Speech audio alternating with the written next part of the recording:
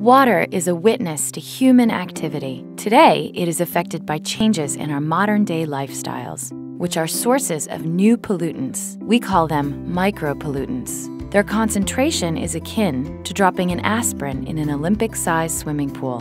Where exactly do micropollutants come from? Their origins are very diverse, from pesticides and fertilizers filtering through the ground to industrial and urban effluents and the effects of rainwater. Micropollutants thus find their way into the water cycle.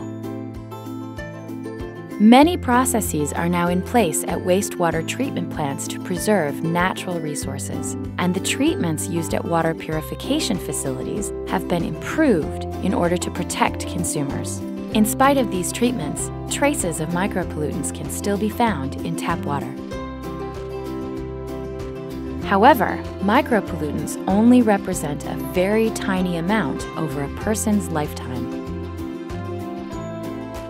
In collaboration with its partners, Suez has been carrying out research for the past 10 years to better understand micropollutants and to improve water treatment processes.